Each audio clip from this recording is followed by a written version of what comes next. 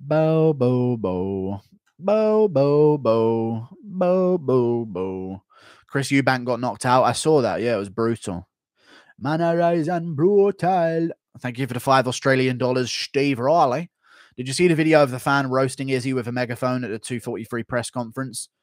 Yeah, he's talking about, yeah, he was supporting Robert Whittaker instead, right, and going after Izzy. I did see that. That was ages ago, though. It was kind of cringe as well. Thank you very much for the $20, Patrick H. I appreciate your $20, good sir. Thank you for the $20, Patrick H. That would have been a cool matchup, though. Him versus Sarukian, Gamrot, those types of matchups. I think it would have been fun. And Jeremiah Wells, I have no idea what's going on with him. Why do you think it was cringe? Is he lost the exchange? He did, but I don't know. I just feel like you're a fan. Shut the fuck up. You know what I mean? But it was cool. At least he did lose the exchange, yeah. What was I about to look up? Jeremiah Wells, what's he doing? Because you're right, he's like you know what I mean? Because he knows Vera's going to come on his heels. He's not going to come on his heels. I don't think he has a foot fetish, but he's going to like start picking up his feet, start sort of trying to chase down Sandhagen at the end of the rounds.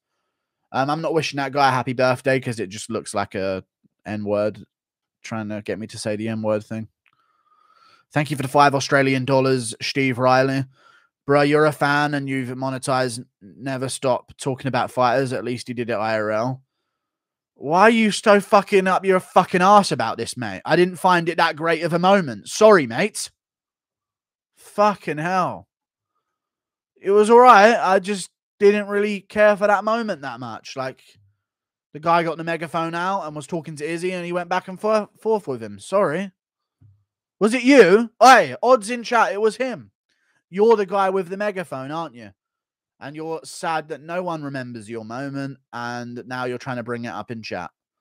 You're the guy with the megaphone. I bet it was you. And you're donating on Australian dollars as well. I bet you were the guy with the megaphone. Thank you very much for the $2. Skipped my donor. I've spent ages earning that money. Sorry, Diamond Goch. I'll find it.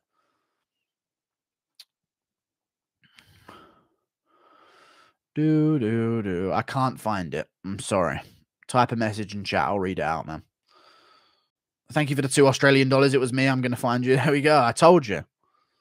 There we go. It was him. Knew it. You're a fucking nobody. I'm joking. You're all right, dude. You did good. It was actually really cool. I remember it. I remember every moment of it. It was like huge deal. Fucking huge. It sent ripples through the MMA sphere. Ripples through the MMA world. Thank you very much.